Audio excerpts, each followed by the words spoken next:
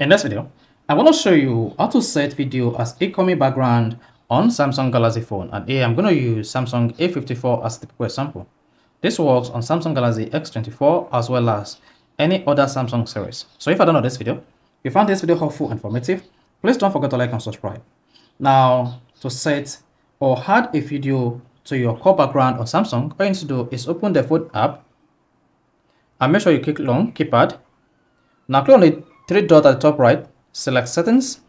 On settings page, locate core background and click on that. Now once you click on the core background, you should see this interface. On this interface, click on background. Now scroll down to gallery and click on videos. If you have your gallery arranged just like this, select videos.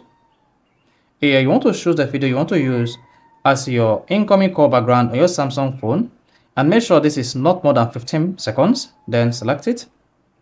Then if it is more than 15 seconds, click on this icon to cut the video to just 15 seconds. See that? So you can just arrange it to 15 seconds just like this. So you have a maximum of 15 seconds option to set the video as your incoming core background on any Samsung device.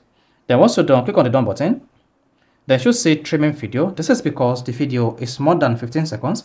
If the video is not more than 15 seconds, you're not going to see the trimming option. Then see set as core background, go ahead and do that. And if you want to use this video as a ringtone, go ahead and use as a ringtone. Then set as a core background, there you go. Then whenever you have an incoming call on your Samsung phone, the video is going to show as your incoming background on the device.